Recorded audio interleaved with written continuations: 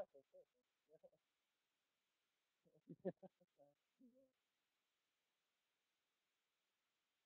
on question center.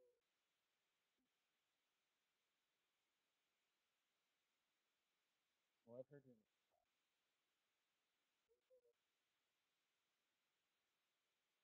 You have a UO one?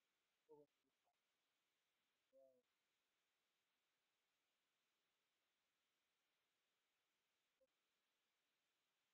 we'll give it a little bit of. So, yeah, I was. It was.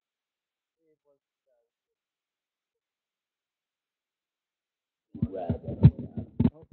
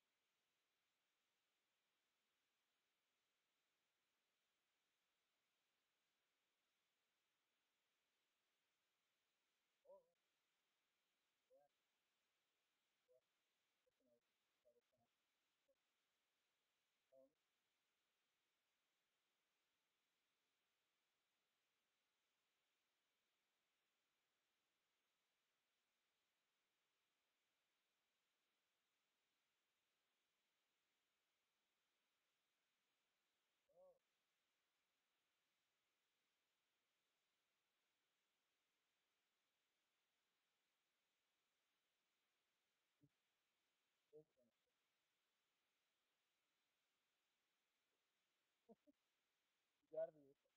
You gotta be doing well though. It's pretty hard to.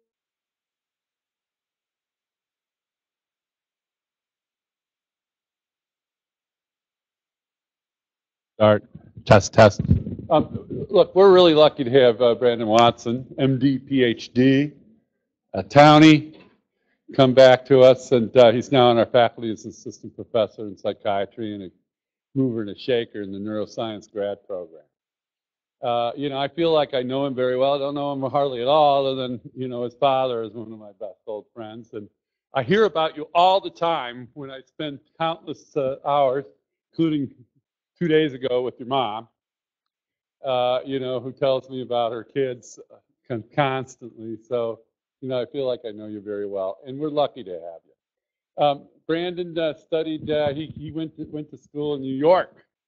He started in Cornell University, but then moved to New York City, where he got his PhD and MD, at Columbia University, and then went to Weill Cornell Medical Center for a psych residency, literally right down the street, and then did some assistant professorship getting ready over at the NYU at the Neuroscience Center and did a postdoc there. So incredibly good background, computational neuroscience, interest in depression, interested in circuits, and really is, it's delightful to have you as a colleague, and, we're really excited to have you here at DCMB. And he'll be leaving here to make a mad dash to the Psych ER at about 10 minutes to the hour, but his colleague will be picking up the baton and will keep us going, and there'll be a nice discussion at the end. So, Brendon, and what is your name? Tanya? Yeah. Welcome. Yeah, it's great. We're glad to have you, and we're looking forward to your talk. Okay, thank you very much. That's a very nice introduction. And yeah, so I'm a psychiatrist, but I'm going to talk about some pretty basic neuroscience stuff, and then there'll be one slide at the end saying that we're going to try to do neuroscience. Try to do psychiatry, with some of these neuroscience techniques. And this being bioinformatics, I figured I'd try to talk. I actually thought a lot about what to talk about, and actually my PhD was pretty computational in orientation, in the sense that we were trying to think about how the brain computes. But I actually thought I would make it almost more like a pretty basic talk about neuroscience methods, and some of the more interesting, I think, directions that neuroscience is going, and then I'll bring in some of my own work as well. So hopefully it's just sort of a generally useful talk for people to get into the field. So, so here, I just wanted to I'll explain this slide actually in much more detail later on, right? But I just wanted to give you a little sense of what some of our data looks like sometimes. So just the fact that and I don't know what to assume about how much neuroscience people know in this room. So I'm going to start at the bottom a little bit, but hopefully it still works out. So all I'm showing you here is that as an animal runs along space, so there's a rat and it's running, and we're recording neurons from its brain, and what we see is that there's a neuron that fires early on when he's in one place on this track that he's running along, and then different neurons fire at different points as he moves along the track. And so neuroscientists, we think that the timing of when action potentials come out of neurons, and I'm assuming that everyone knows what those are, but we think that when they happen matters a lot, right? And so what I'm going to talk a lot about is when they happen, and how they switch around in different brain states, like wake and sleep, for instance. So here we're saying that we think that there's a cell that's signifying that the animal's in one place, and that somehow that this cell always fires in this place, and this cell, we know from lots of other recordings, always fires in this particular spot along this track that the animal's running along. And we think that the fact that the cells are firing at those times gives information to the individual, to the rat in this case. And the other concept that I wanted to broadly introduce before I get into the details of them and how they combine is these oscillations. So if you do an EEG, just put electrodes on the outside of the head of a person or a rat, or if you put an electrode inside the head, we get these oscillations, right? So there's just your recording voltage between, let's say, your electrode on the top of the head and somewhere else, the wall. And you'll see that there's these voltage oscillations that happen. And what we're trying to show here is that across different species, we have oscillations that are shared.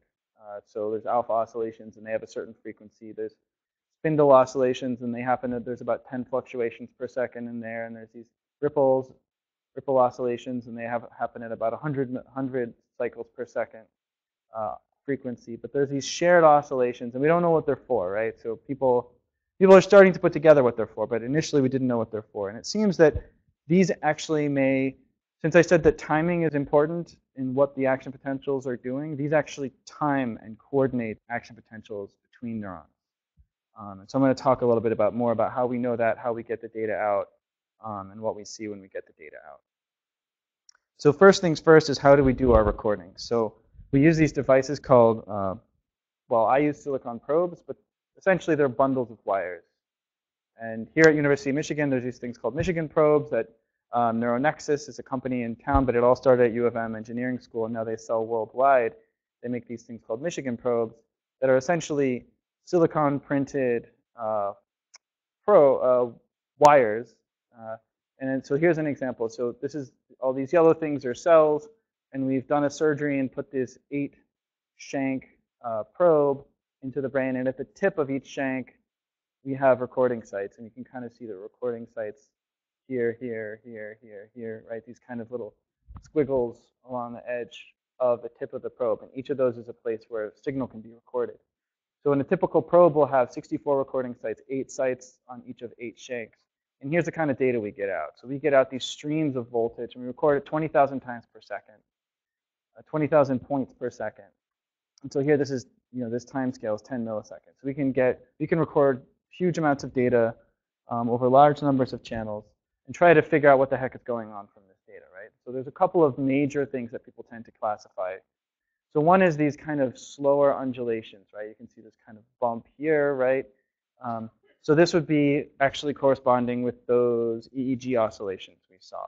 And they're kind of a little bit bigger and slower in time than these little fast blips, right? These fast blips are smaller, and they're not homogeneous. These slower oscillations are kind of homogeneous across all these channels.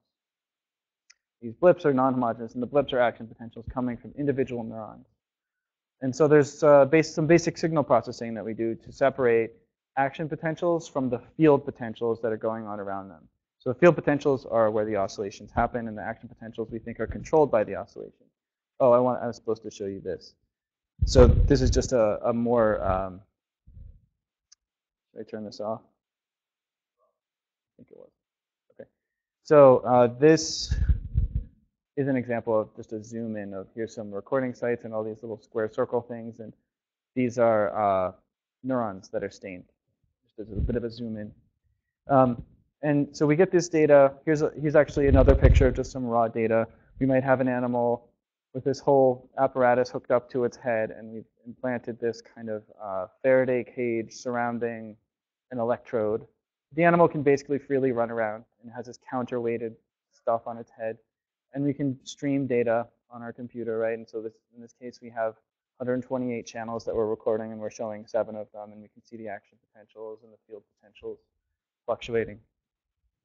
So how do we get spiking data? And again, since this is, I'm trying to be a little bit more data processing oriented than I would usually be. So what we do is we get, let's say we have one of these shanks, these series of recording sites on the tip of one of our shanks, right? And so fundamentally what we see is that we think that there are different cells firing at different points in time. And at the end of the process, what we find, what we're trying to get out, is we see that when, let's say, cell 31 fires, we see these little action potential events down at the tip of our recording array, whereas when cell 21 fires, we see events here higher up on the array. And every single cell is next to a different set of electrodes physically, and so then its action potentials register on different spatial parts of the electrode array. And so the question is, how do we get that out? And so there's a couple of approaches analytically to get those spikes out. So most of them start with some kind of filtering. We high-pass filter, get rid of those slow field oscillations, first of all, to try to get our action potential. Because again, we think that action potentials are literally the key to consciousness and perception. That is the best theory that we have as neuroscientists. When you're firing action potentials and you're seeing a red dot, and your red dot cells are the ones that fire, that's how you think and know that there's red, right? So we think that action potentials are super important, and we really want to get those signals out as best we can. So I just, I don't know how detailed you guys would want to go, but there's a couple of rough approaches, and this is a more traditional approach where we'll do some filtering, we'll threshold and detect events that go below, let's say, a certain line, these little dips, right, go below a threshold. We can extract some features, maybe using principal component analysis to represent these waveforms, and then try to cluster them and say each cluster represents one of the cells that we saw in the previous slide, right? So what we're actually representing is across channels, across all of our recording channels, our vertically arrayed channels on that previous slide. Where do we see the most amplitude? And some cells will have a lot of amplitude on this channel, and some cells will have a lot of amplitude on this channel. And we can obviously have more than 2 dimensions. We might have 48 dimensions, right? One dimension, let's say, for each channel. You can look for clusters in that multi-dimensional space. And a more modern method is actually uses, instead of this thresholding and dimensionality reduction and then clustering, actually uses, and I'm not going to be an expert on this, I'm sorry, but uses template matching. So it actually is first generate, you have to tell it, I think there might be about 256 neurons in this data set. It generates 256 random action potential-like waveforms, and then it iteratively fits those waveforms, real waveforms, to these generated templates. So it uses this convergent iterative methodology to kind of take forward these randomly generated putative templates and match them more and more closely to real data. And then actually then goes back and finds where the matches to the templates occurred in the real data. So we, in the end, can get out dozens or even hundreds of spikes from our recordings, and we can go from data like this to data more like this, where we sort of neuroscientists can kind of go to town. I would call this systems neuroscience, where we're interested in spiking and action potentials and how they coordinate.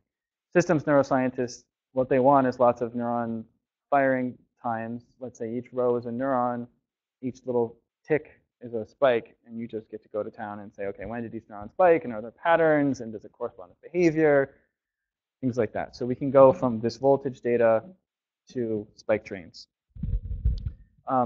So now we go back to this figure again, right? So this is how we got these spike trains out of this data.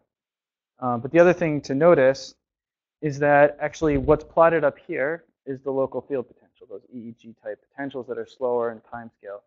And actually, one thing that's I think you can see is that there's a pretty regular oscillation happening right in here, and then it degrades and becomes less regular, right? And it just so happens that this regular oscillation is happening right at the times when all these cells are firing. And that's not random. Basically, the kind of oscillations that happen correspond with the behavioral state that the animal is in. So for instance, in this case, when an animal is exploring, like when all those cells were firing in the previous slide, there's this theta oscillation. Theta just, in this case, means about 8 hertz oscillation. The animal's looking around, exploring, engaged, attentive, possibly moving. And then when the animal kind of stops and just rests, this theta oscillation stops. It stops being this more regular oscillation. You get these kind of irregular blips, right? These are called sharp wave ripples. So brain state and oscillations are very closely tied. I'm actually going to rotate this just a bit. And I wanted to talk a little bit about why the oscillations might be doing what they're doing, why they're coming in and out and being modulated by state and by task, and how they impact those spikes that we think are so important to basic perception and brain function. And so here's an example. So this is that same trace, same voltage trace from a rat's brain, where we have theta and then sharp wave ripples later when the animal relaxes. Here's a blow up of some theta oscillations. You can see it's not perfectly rhythmic, right? But if you did a Fourier transform, you get about an 8 hertz oscillation. It's pretty regular. Here, we have this superimposed other oscillation, which, by the way, is probably actually pretty important. It's called the gamma oscillation. So if we take one of these kind of idealized, an idealized cycle of this oscillation, we can break it into phases. Oh, it got a little offset, sorry. But we can break it into 0 to 2 pi or 0 to 360 degrees. We can look at the phase of the oscillation. What we can find is that the neurons tend to only fire. So again, if we have phase here, neurons tend to fire during certain phases of this oscillation, and they don't fire at other phases as much.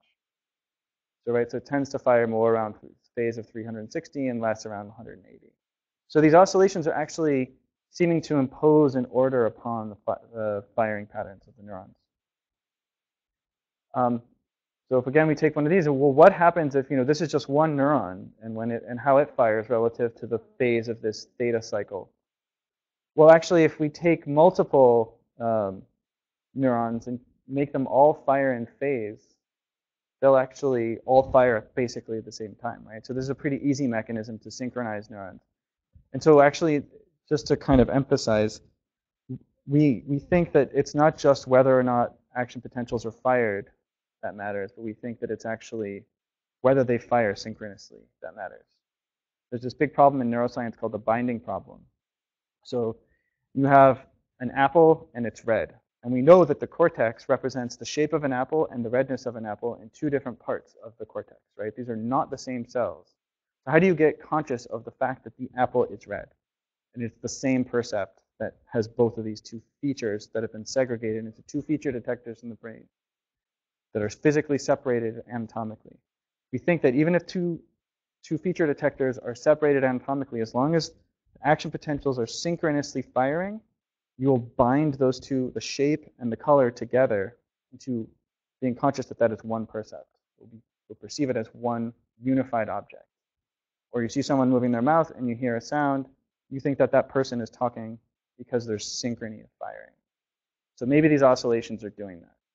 Maybe these oscillations are making neurons fire synchronously. I'm going to skip this a little bit because it's a little too complicated. But I will get to the point of it, which is that there's actually an interesting phenomenon which has 2 different names. One is phase precession and one is theta sequences. But so that was just almost like a historical slide. But what we actually see is that, so while on average, let's say these are our theta cycles, right? On average, neurons tend to fire during these troughs in the cycle, down here. But actually, as an animal is running, so what we're recording here in this case is from neurons in hippocampus that are tuned to particular places, just like that very first figure I showed you, where as the animal moves, different neurons tend to fire over time. So on a long time scale, this animal may take 5 seconds to traverse as it runs across a track, across a place, across a table, let's say. But what these cycles actually do is so this is 8 hertz, and so there's about 125 milliseconds per cycle. And so while on average, an animal might take 5 seconds to run across these regions where cell 1 fires, and then cell 2 fires, and then cell 3, cell 4, cell 5, 6, 7, 8, might take 5 seconds to do that. What we actually see is that for some reason, in every one of these 125 millisecond cycles, we actually see 1, 2, 3, 4, 5, 6, 7, 8. Over and over and over again.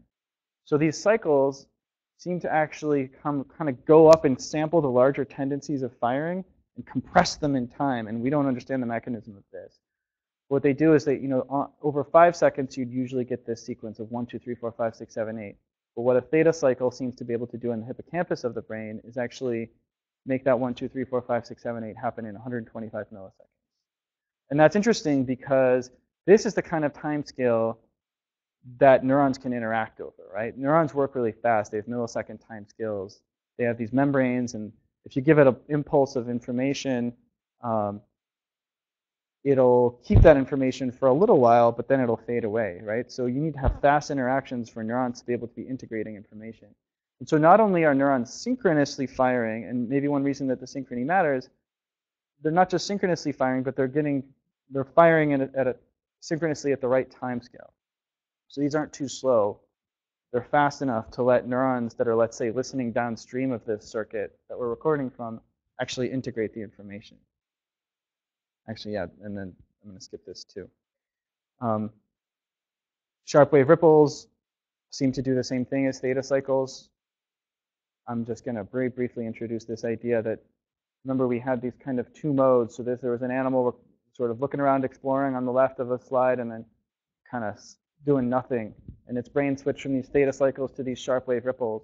Interestingly, these sharp wave ripple events that kind of look like this, they actually also seem to replay. So while the theta oscillation takes information and kind of makes it into these 125 millisecond packets, as the animal is actually actively experiencing it, what sharp wave ripples do is they actually replay those same bits of information that were packetized before. They replay it when the animal's offline. So this may be how the brain resculpts itself for learning and memory, for instance. You see a lot of these sharp wave ripples during sleep, and we know that sleep is really important for learning and for consolidating memory. And so maybe it's the replay of those 1, 2, 3, 4, 5, 6, 7, 8s that we see during ripples that allows memory consolidation to happen and for the brain to sort the important from the unimportant information, things like that. Yeah, I don't think I need to go into this. Ripples matter. So I just wanted to give you kind of I mean, I didn't do all that work, right? That's from the field that I come from. But I thought it'd be interesting to get a sense of how the field thinks about oscillations, and I want to give you a sense of how important we think spiking is. And I want to tell you more now about what I did during my postdoc, which is a really different way of looking at oscillations and a really different way of looking at how spikes are working. And it's not so focused on kind of online perception, but more kind of how do these oscillations in different oscillatory states seem to regulate maybe homeostatic purposes, necessities in the brain. So I'll explain more. So kind of just at a 20,000 foot view, so I was new to the lab, Yuri Buzaki's lab at NYU, and I started doing recordings, and I started seeing these massive changes that, this is a figure from somewhere else, but you start seeing these massive changes in the oscillation states of the brain. And I got curious to understand why are there these huge changes. This kind of just jumps off the page. Like if you just put a rat in its own home cage and it has an electrode in its brain and you're turned on the recording, you see these big shifts, right? And so it's just interesting to know what these shifts are doing and what they're for. It doesn't take much imagination to decide to investigate them. And it turns out what they relate to is sleep stages, right? So when the animal's awake, you have these very small oscillations, and they're frequent, right? So they're high frequency oscillations. Whereas when the animal's very deeply asleep, we have these larger amplitude and slower evolving oscillations. Each cycle is physically longer. The wavelength is longer, so the frequency is higher. And so one way, by the way, that we analyze this, and which I'll show you, is we use a spectrogram, where what we're doing is we're taking Fourier transforms of these voltage traces. We do that, we'll basically take a batch of 1 second of voltage at a time, and we'll do a Fourier transform on each 1 second piece of data. And whereas Fourier transforms will usually have, an x-axis showing frequency and a y-axis showing power. You'll have some frequency power relationship. What we actually do is show that here, but each of these x, y axes are now turned sideways. And instead of y being amplitude, color is now amplitude. So all I'm trying to say is that this is time here. Every one of these strips is 1 second. And when we have red, it means we have a lot of power at a particular oscillation frequency. Right. No phase in this case. We can look at phase if we do wavelets. Yeah. So this is a multi-taper version of a spectrogram, and here's a wavelet version of the spectrogram. But we, again, kind of what jumps off this graph at you is these big red blocks, right? That's not, again, very imaginative. But what this is when the animal goes to sleep. So whenever the animal goes to sleep, there's a lot of power in this kind of 1 to 32 hertz range. And what we also found, and this is what was known already, so sorry this label isn't very clear, but when an animal transitions from one brain state to the next, not only so this is now a wavelet spectrogram of time versus frequency power. So an animal goes from non-REM to REM. We both see a decrease in the power in these low frequency bands. We also see that the cells fire differently. So if we look at the raw voltage trace here, we see these, just like these delta waves, these big, wide, large amplitude waves. We see them here in this rat recording, right? Tells us it's in non-REM sleep. And we see that with every one of these waves, if we look at our population of neurons in our collection of action potentials, we see that neurons tend to stop firing, like right here, and then start firing, right? And then they might fire at other points in time, stop, start, and that happens with every one of these oscillations. So again, we have oscillations controlling spiking, and this is in the cortex, not in the hippocampus. And so what I started looking at is how oscillations and firing rates are sort of co-modulated in the cortex. So so this is kind of back to my usual slides that I use in my job talk, right? So I'll turn on the tape tape machine and start talking the way I usually talk. But I'll try a little fast about it. So what this comes back to is what we wanted to know about is how these switches between brain states like sleep and wake affect the circuits that are actually in the brain. Like, what does sleep actually do? And one major hypothesis and theory about sleep is that sleep helps us work properly, helps us stay healthy and do good stuff, right? So here's some poor lady's to-do list from the internet, and so when somehow we can handle all this stuff every day, go to sleep and wake up and do a whole another to-do list, right? And there's all sorts of clinical evidence that without proper sleep, we have all sorts of problems, right? We can have mood disruption, you get kind of giddy or angry, or you can even have manic episode if you have bipolar disorder, if you don't sleep enough. Epilepsy patients can have seizures, learning and memory and performance decrease without sleep. So sleep is necessary to keep us attuned, but we don't understand how sleep is doing that. And so what we wanted to look at is one of the major theories and see what we could add to it. So there's a theory from someone at the University of Wisconsin, Giulio Tononi. And he basically hypothesized that over the course of wake, what happens in the brain is that activity increases, and then with sleep, activity decreases. And actually, what he's plotting here is synaptic strength, not strength of activity per se. Synapses are obviously the connections between neurons, and so stronger synapses might make neurons fire more.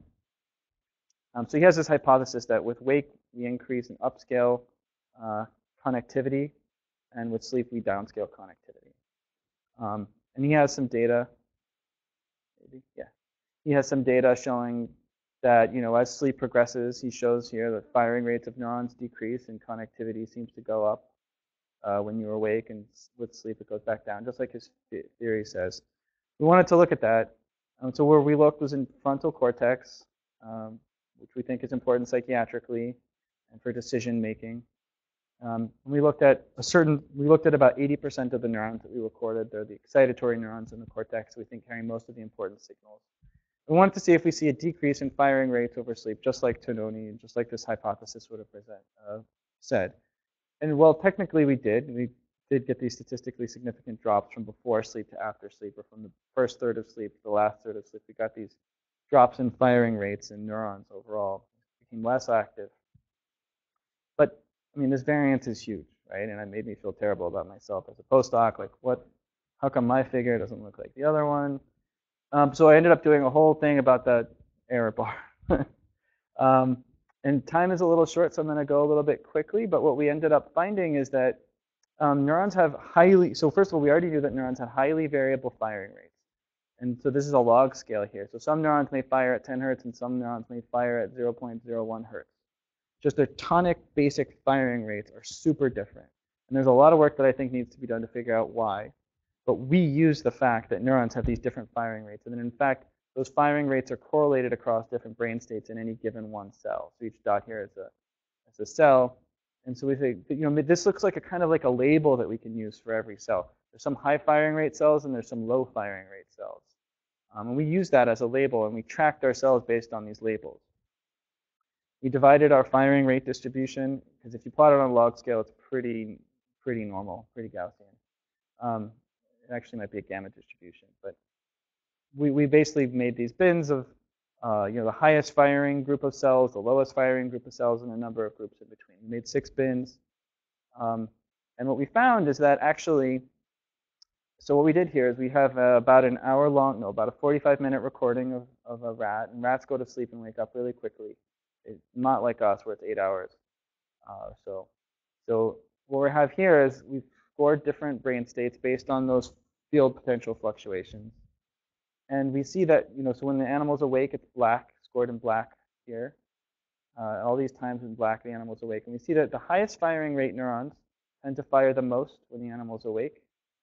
And then they downscale when the animal goes to sleep, just like that synaptic hypothesis predicted. But interestingly, the lowest firing rate neurons, they actually upscale and fire more when the animal goes to sleep, which is actually different from what people had thought. And so we actually see this homogenization rather than a downscaling with sleep. So the idea is maybe rather than sleep just kind of dropping everyone's firing rates, and if we just measure total spikes, we do get a total drop in firing rates, because that's what happens to these dominant high firing cells that have the most spikes per second. They kind of dominate the overall effect if you just add up all the spikes, because there's very few spikes in these cells. But actually, there's a homogenization that happens over the course of sleep. So this is the beginning of sleep, this is the end of sleep. So from the beginning of sleep to the end, high firing rate cells drop their activity levels, and low firing rate cells increase their activity levels. And so we see a narrowing of this distribution. So suggesting that what might really be doing is homogenizing neurons rather than downscaling neurons. What sleep might be doing to neural circuits, it's homogenizing the elements of the circuits. We had some other ways of verifying the findings. We did a regression rather than making groups, and we find that there's a significant finding there too, and that this effect lasts from before sleep to after sleep. So we wanted to kind of quickly go and look at the different parts of sleep. So like I showed you in the other slide, there's wake and then different stages of REM and non-REM. So we did some automatic clustering on our spectrogram and broke our sleep into different states, and we found that non-REM is where most of this narrowing happens. Most of this homogenization of the neurons happens during non-REM. To kind of skip ahead, right, so we have this narrowing of a distribution. So what these guys' theory would have predicted is that, and this is very dominant in the field, so they predicted that sleep downscales, right? And so if you have a firing rate distribution as shown here in black, by the end of sleep, it should just be shifted to the left or downscaled. What we actually find is that rather than everybody shifting to the left, we have the least active elements increasing and the most active elements decreasing, right? So we have homogenization rather than a downscaling. And as I said, most of the downscaling seems to happen during non-REM sleep. So I'm going to tell you a little bit more about that and about the oscillations that happen during non-REM sleep and how they might relate to the downscaling. Again, oscillations might matter, but in a very different way. So rather than kind of forming and shaping activity, we're going to focus here on maybe the fact that they do some other things. They serve some other purposes for the spiking. So first of all, so I already showed you, right, there's these big waves, and then with every wave, there's kind of this stop and start firing by populations of neurons. This is cumulative firing rate of a population of neurons. It goes up and down with these waves. So, and this is called the synchronized state, actually, right? So this is a state where overall the population tends to stop and start together, right? And if we do a recording from inside of a cell, we see these stops and starts and stops and starts and stops and starts with every one of these waves. Interestingly, so it turns out that with every one of these restarts after a stop, means I do have to go soon. Every one of these restarts of firing after a stop during non-REM sleep, certain cells tend to fire early in the restart, and certain cells tend to fire late in the restart, and that's pretty reliable. So there's a certain timing to the spikes that happen when the network gets reactivated. So and so that we were showing that here. So every one of these dots again is a neuron, and its average timing of spiking after a restart. And so in the first half of sleep, a certain cell will tend to fire with a low latency, and in the second half of sleep, it'll tend to do the same thing. And there'll be some cells that tend to fire with high latency, both in first and second halves of sleep. We also did this with even and odd numbers in our sequence of stops and restarts. Doesn't matter. But some cells tend to fire early, some cells tend to fire late. And what we found is actually that the cells that tend to fire the earliest are the highest firing rate cells. And if, by the way, so these are mean firing times, not first spikes. So for those of you looking for kind of null hypotheses. But so the mean firing of high firing rate cells is different from the low firing rate cells. And it turns out that if you kind of apply one of this thing, I don't really have too much time to explain, but it's called a synaptic timing dependent plasticity, spike timing dependent plasticity. It's a learning rule that allows synapses in the brain to strengthen or weaken depending on when they fire relative to each other. So if one neuron fires right before another, the synapse from that first one to that second one gets stronger. The brain has this kind of use it or lose it rule, where some piece of circuitry gets used over and over, it'll reinforce and strengthen that circuitry. But if it doesn't get used, it'll weaken. So by that same set of rules, basically, if the early cells tend to be high firing rate neurons and the late cells tend to be low firing rate neurons, on average, synapses from high firing rate neurons onto low firing rate neurons will grow stronger based on this rule. Whereas synapses from low firing rate neurons, which I'm showing as littler, onto high firing rate neurons, those will grow weaker. Which turns out to be exactly what you would need to do to homogenize a firing rate distribution. You'd be giving less drive onto high firing rate neurons and more drive onto low firing rate neurons. And if you leave a brain-like circuit in silico, if you make a model, and you leave it to kind of just not have this synchronized up-down state in these stops and restarts with these structured firings, what will actually happen is the rich will get richer and the poor will get poorer, and the high firing rate neurons will just run away and will fire more and more and more because they'll gather up all the synapses, and the low firing rate synapses will get, firing rate cells will lose all their synapses and get less and less. You'll get this spreading of a distribution, just like what happens during wake. And one way of counteracting that, at least in a model, is to have these stops and restarts that happen about once every second with a structured firing where high firing rate neurons fire first and low firing rate neurons fire later, and that'll actually homogenize your distribution. So maybe what these oscillations are doing is rather than organizing data, they're actually allowing homeostasis to happen by having these stops and restarts with a particular firing pattern that follows them. So yeah, and then the other thing I wanted to mention, so I am a psychiatrist. I had all this training in neuroscience, and a chunk of the lab is going to be doing some much more psychiatrically oriented work. We'll be looking at stress and antidepressants and how they work. We'll be combining some drug studies, some electrophysiology, some behavioral studies, and we'll try to look at these things across different time scales. So yeah, I wanted to thank both those who helped me where I came from and the people who are now in my lab, like Teng Yu. So, and in the interest of giving him enough time, I thought I would turn the mic over to him. And he has a bunch of slides about his work that he's been doing on reanalyzing some data since he's come to my lab about what we've been calling the synchronized state, where all the neurons turn on or off at the same time, where he's finding maybe some weird asynchrony. You want to come? Yeah. Yeah, I have a couple minutes. I have like a few minutes before maybe Teng Yu comes. Yeah.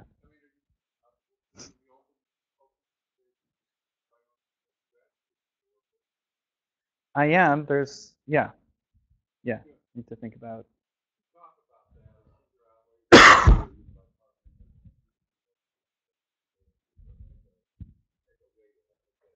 That would be great. I mean, and this, I mean, so first of all of what I told you is obviously we make our own MATLAB code or Python code, and that's certainly, there's plenty to do there. And then this, I think this project will fall, it's much more like what, say, Srijan Sen is doing, if you know his work, I know you do, where he's really trying to look at predictors and correlates of stress in humans with their cell phones, and do they type slower, do they move around less? We're going to try to do some of the same stuff with rodents, and then try to correlate that with things that are happening in the brain. So we're going to have, for instance, lots of different timescales we're going to be having to analyze at, weeks to milliseconds, right? We're going to have a huge amount of data, I think, once we finish, or once we even start collecting this data. It's going to be a large demand for, it's going to be multi-dimensional data with both multiple timescales and multiple kinds of measures. And I could definitely use, I'm sure I could use some help on that once we actually get the data. Yeah.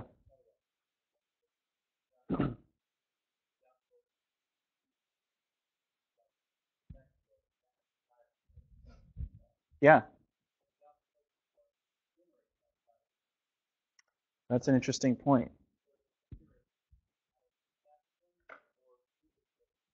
So the oscillations are not entirely generated by the cells. To some extent they are, but actually they're probably not mostly. There seem to be sort of cell-independent mechanisms. So that's not entirely true. Cells are important, but firing rate independent. So for instance, so during one of these periods here, which I didn't even introduce this slide, but basically all the cells stop for this column of time, and then they all kind of start again, and then they stop again. And we can see that there's a corresponding wave in the voltage trace when the stops happen. Basically, when activation has been going on long enough and you're in non-REM sleep and the neuromodulatory, like you don't have as much serotonin, norepinephrine, dopamine floating around in your cortex, that seems to turn on a channel that actually there might be essentially channels that close down after a certain amount of time that cause this mass shutdown. So there actually seems to be mechanisms that are not entirely just based on the actual action potentials themselves. For instance, in the hippocampus, the theta oscillation is based on these oscillatory cells somewhere far away, in a place called the medial septum, that is sending this oscillatory drive up to a bunch of inhibitory neurons. I'm getting pretty deep. Sending up to inhibitory neurons in the hippocampus, which then have these sort of oscillatory network structures that they can sort of turn on, and they can oscillate with a few of the cells and make this dominant rhythm for the majority of the cells. So they impose this external field upon the neurons that most of the neurons don't generate. And if you actually measure intracellularly, you can actually see these fluctuations do impact. The neurons have thresholds, right? So if you get above threshold, you're likely to fire. The downswings actually inside the cells very tightly correspond with the swings outside the cell. Yeah.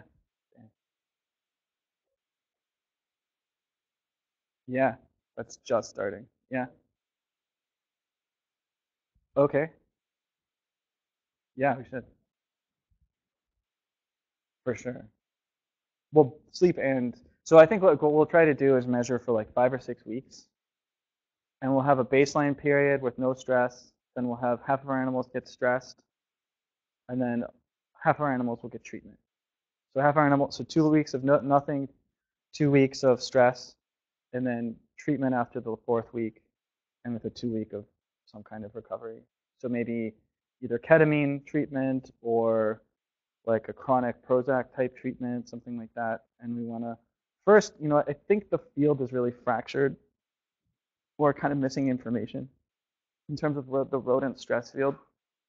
They rely on these tests like the forced swim test, where you take an animal like a rat or a mouse and you put it into a warm tank of water and see how long it tries to swim. You videotape it, right? And that's fine, and that's done a lot, and it's actually led to some pretty good screening tools, but it's not really very close to what humans, That's not what a patient will describe as their depression, right? That's like one little thing, right? So I think there's a handful of these. I don't mean to say there's only one test. There's a handful of sort of similar tests, but I think a better way to do it is to actually do chronic measurement of what the animals are doing in their home cage under basal conditions. How much are they eating? How much are they sleeping? What are they eating? We'll give them some choices of water, different kinds. There's like sucrose preference, for instance, and fatty foods versus regular foods. Stress seems to influence people and animals to eat fattier things. Weight changes, cardiac variability. So we'll try to measure lots and lots of things just to actually, I think for the first time, describe what is the stress response in the rodent first. And once we do that, we'll try to do some neurophysiology afterwards with some implants and try to see what corresponds with what in which part of the brain. The other dream is to record everywhere in the brain, but that's hard. Yeah. Consolidation of sleep, like as a metric.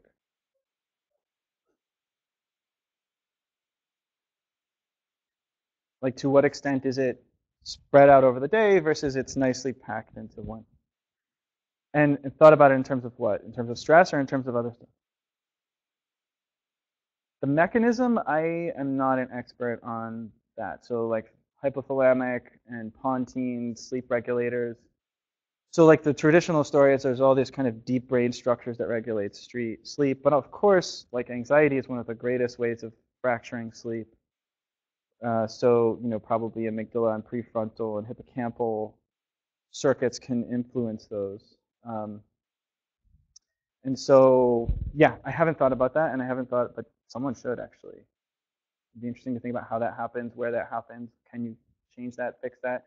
And can sleep is known, as I was showing in one of the slides, to perturb mood, right? So if you could actually make sleep be more consolidated, add depth to it, for instance, maybe that's a treatment. That could be really interesting. Yeah. Better run over there. They're gonna get down my throat. Okay, so 10 years.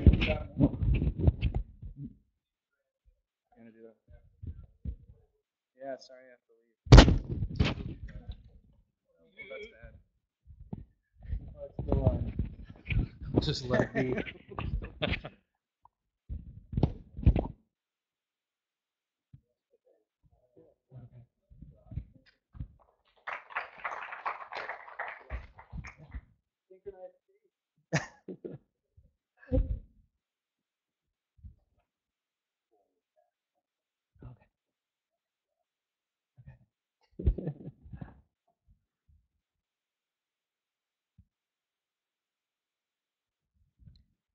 Hello? Okay. So I'm a postdoc, currently working in Brendon's lab. And so what I'm interested in is the communications between cells, especially in the cortex, during different brain states, like wake, different states of sleep. So so the way I kind of try to quantify the communications of the between cells is using the cross correlogram.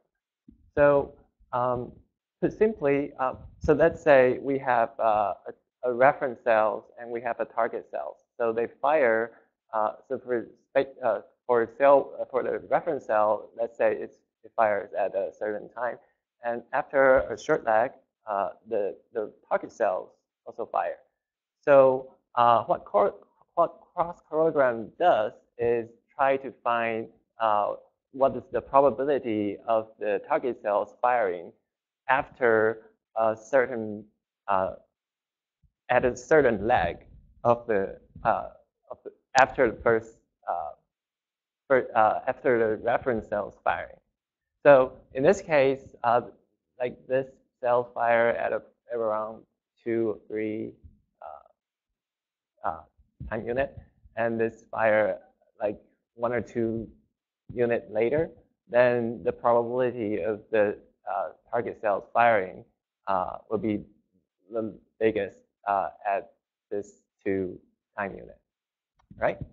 So that's the basic concept of cross-correlogram. So what can we do with this cross-correlogram? So for cross-program, we can either look at a short time scale, that means a very short time legs, like in this example, it will be within 5 milliseconds. So like in here, this is the legs. So it can either be positive or negative. So if we just look at this tiny time beams between -5 millisecond and 5 millisecond, we can use the information in there to find either excitatory connections or inhibitory connections. So for this example, this would be a typical case where it should be excitatory connections. So when the reference cells fire at 0 time, the target cells in here, if fire, there's a larger probability of firing at around 5 milliseconds or 4 milliseconds in this case. So then we know that, okay, so there is an excitatory connections, and it's from the reference cell to the target cell. Let's say if we have a peak in here, in the other, in the negative legs, then there will be excitatory connections from the target cell to reference cell. So the same rule can also apply to inhibitor connections. So if we have like a trough within this short legs, then there will be, we can say that it's an inhibitor connection. But since we're only using the spike information to try to find these connections, it is not necessarily going to be a true synaptic. There might not be a true synaptic connections between them. If we want to do that, we need to do some calcium imaging or something to find if there's really synapse that connect between cells. But so basically, what this can find is the function that we call it functional connection. So there might not be a real connections between them. Okay. So with that principle in mind, we can develop an algorithm to try to detect whether there's excitatory connections or inhibitory connections. Like in this case, we can try to rule out the insignificance or false positive results, or and we can find either excitatory connections or inhibitory connections. So so basically, we just throw in a bunch of spiking data between for all those cells, and then we can just generate this this kind of complicated sub-neural networks. And the red dots here are shown as inhibitor neurons, and the blue dots there are shown as excitatory neurons. So the way to classify inhibitor neurons or excitatory neurons is using the waveform shapes of the spikes. So it's not so this cross program doesn't do anything. Does have nothing to do with classifying whether it's interneurons, or whether it's inhibitor neurons or excitatory neurons. But what it does is it can try to detect what is the connections between them, whether it's excitatory or inhibitory. So in here we can see that here we have this cells and that cells. They, based on the waveform, they look like they should be like excitatory neurons, but in fact they are inhibiting all the other cells. So so this tells us that probably there's still a lot to explore about how to classify neural cells properly. Yeah. Okay, so this is like a matrix about cell-cell pairs cross-correlogram, and in this case, like for example, this one will be the cross-correlogram from cell 1 to cell 2, and this one will be the cross-correlogram from cell 2 to cell 1. So it's cut in half so that these are not symmetric. So this is like the positive leg, and this is like the negative leg, but reverse, but in reverse order. Yeah. So what we're interested in this case is so this here now the time scale is the long time scale. So previously the short time scale can predict connections, functional connections, but for and we wanted to look at this long time scale and see if there's any interesting behavior going on. And one example is that maybe we can find some similarities of the pattern about what's their impact to other cells. Like, for example, this cell, its cross-correlogram pattern is similar to this cell, right? So we kind of want to try to capture whether we can maybe cluster those cells that act similar to other cells, and maybe they act as similar roles in a subnetwork. So because we have this matrix, we can sort of define the similarity or distance matrix, and then if we have that pairwise distance, we can convert it into global distance, and then we can construct low-dimensional manifolds to see if two cells are close to each other. So, and this is what we did, and like in previous example, 23 and 52 are pretty similar, and in here they are pretty similar. They're very close in this low-dimensional manifolds. It's like a dimensional reduction thing. So, so now that we have this, and we wanted to compare with the functional connections. So we wanted to look at whether there is a relation between the functional connections derived from the short time scale and the similarities derived from the long time scale. And this is still ongoing work. So now I want to switch gear to a different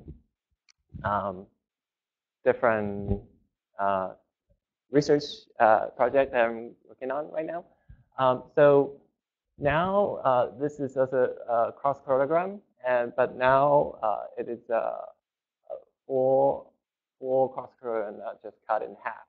So this and that would be symmetric. So I just ignore all the lower triangular part.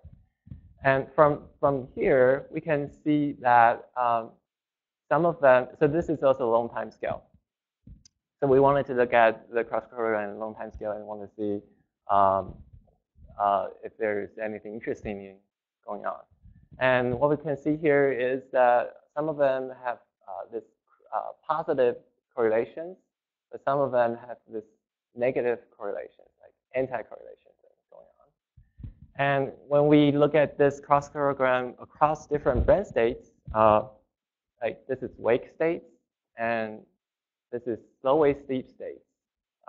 Like this slow-wave sleep states is states Brendon just talked about. It has this delta wave that have up and down states going on. And so in this slow-wave sleep state, we can see that there are more peaks and more troughs going on in relation to wake. Right? And in the REM states, it seems that the trough and peaks are also weaker.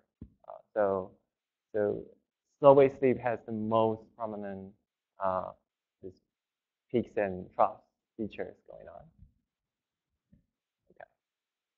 So we sort of wanted to dig a little deeper into this, and we just stack all the cross correlograms. So these are all the cell pairs. We just stack them, and we just sort them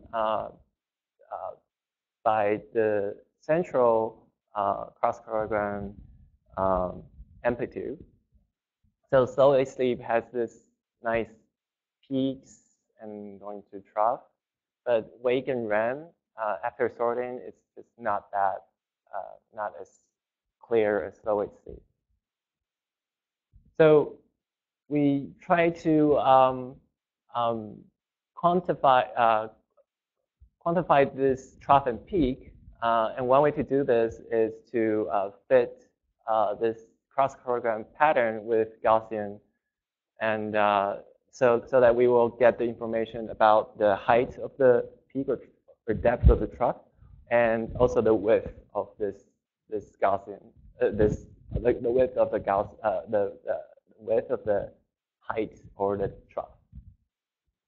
So, and this is what we get.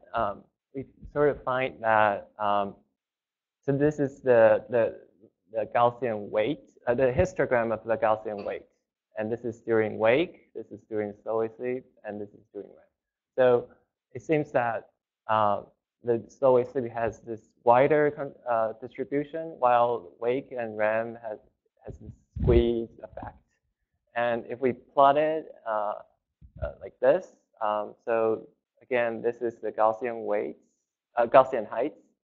Slow wave sleep is widely distributed, while the wake transition to slow wave sleep or it get widened, but if you go to REM, it gets narrower again. And you can also see it from, so basically what this does is can be seen from here. So basically, if this is getting bigger, so this is 0 Gaussian height. So if it's about that, when transition from wake to slow wave sleep, the height is getting bigger. So it's and then it's getting smaller and it's getting deeper and getting shallower. Yeah. So another thing we want to look at is whether this anti-correlation thing has a certain phase preference. And so what we did is we take the wavelets, we take the LFP, the local field potential, and we do the wavelet transform, and then we can get the phase of the to get the phase of the LFP, the local field potential, and we look at what is when certain cells are firing, what is there a preference phase for all the power that we get from the wavelet transform. So what we find is, so in this example, we have 3 cells, and these 3 cells, they anti-correlate with each other, and this is their phase preference. And so for the star, these stars are insignificant. They have insignificant phase preference, but in solid line, they have significant phase preference. And so there are some phase preference difference, and we wanted to see at which frequency, at which frequency band would it affect this anti-correlation the most. And what we find here is that around in this case, it's about 1.27 hertz. So it's right at the lower delta band. We have this most anti-correlation. The correlation coefficient is the lowest. Like the phase difference versus the Gaussian height. If you have more phase difference, the Gaussian height is more negative. So we have this nice anti-correlation thing. at this 1.27 hertz. But for the width of the trough, the correlation coefficient doesn't really capture. It doesn't have this nice big minimization point right there. So probably the depth will affect this. The phase difference will affect the depth of the trough more than the width. Yeah. So this is still ongoing work, and I'm happy to hear about any suggestions. And that's about it. Thank you.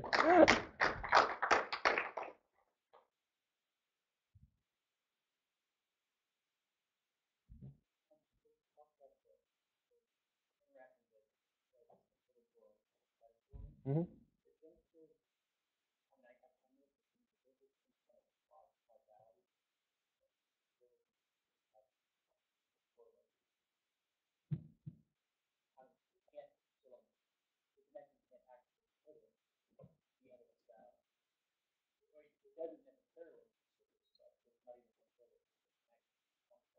Mm-hmm. Mm-hmm.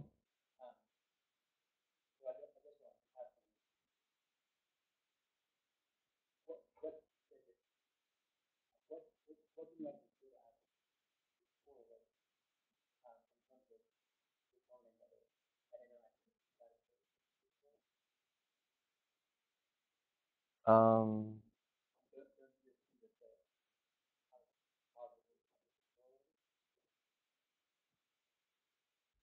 yeah. So I think why the excitatory or inhibitory is kind of like an important topic in neuroscience is because we kind of wanted to know like what is the balance between excitatory cells and inhibitory cells and what's their role in this neural network. So this uh, functional connection things can sort of capture that, and I think that's why it's used for. So, yeah. So inhibitory cells, it has certain cell types. Excitatory cells, they have different cell types, and so yeah, I don't know if I.